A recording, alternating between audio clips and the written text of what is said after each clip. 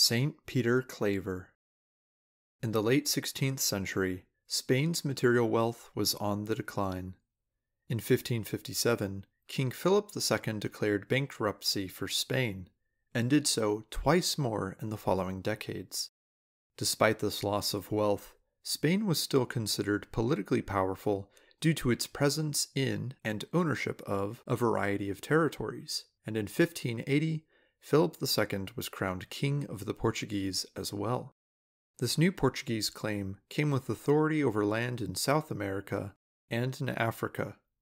Unfortunately, it also included the market of buying and selling slaves from Africa. Peter Claver was born into a wealthy Spanish family in 1581. Rejecting his family's wealth, in 1601 he joined the Society of Jesus, better known as the Jesuits. During his formation in Majorca, he encountered the future St. Alphonsus Rodriguez, who had a remarkable influence on Claver. Thanks to Rodriguez's guidance, Claver decided to become a missionary to the New World. In 1610, Claver arrived in Cartagena, Colombia, and was ordained a priest 6 years later. There he witnessed the massive and lucrative slave trade, as Cartagena was a hub for slave ships from Africa. Naturally, the sight horrified the new Jesuit. He resolved to devote his life and mission to the slaves who arrived in Cartagena, even going so far as to designate himself the Ethiopium Semper Servus, the slave of the Africans forever. Once a month, a slave ship would arrive in port, carrying about 1,000 slaves, and it was then that Claver would make himself available to the slaves by boarding the ship and caring for their physical needs, while also taking the opportunity to preach to them the gospel. Before he boarded a ship, Claver would beg for food so that he could bring some to the slaves to feed them, and he would find someone who could translate Spanish for him. He would then refuse to leave the ship until every slave had been taken care of. In his own words, "We must speak to them with our hands before we try to speak to them with our lips." To those slaves who had not been baptized but desired it, he administered the sacrament, and it is estimated that he baptized around 300,000 slaves over the remainder of his life.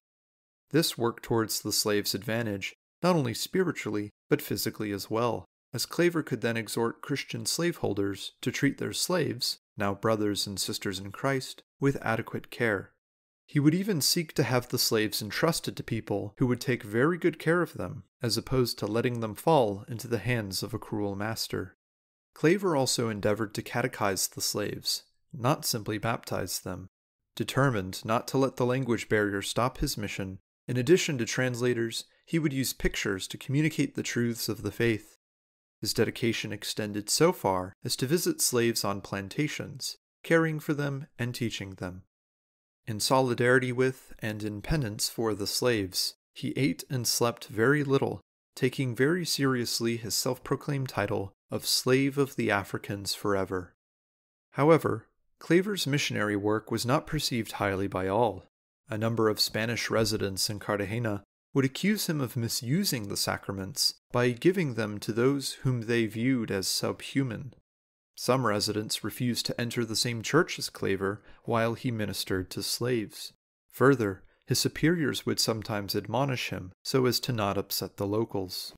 In 1651, Claver fell sick with the plague and was confined to his room until his death 3 years later.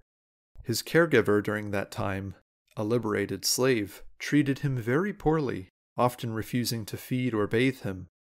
Yet Claver remained charitable the entire time. As his time drew near, locals flocked to his room, where they took every artifact they could from the holy man's living space, save for the clothes on his back. He died on September 7th, 1654. As Christ instructed, St. Peter Claver reminds us to tend to those who suffer the most, even at tremendous cost to ourselves. St. Peter Claver, pray for us.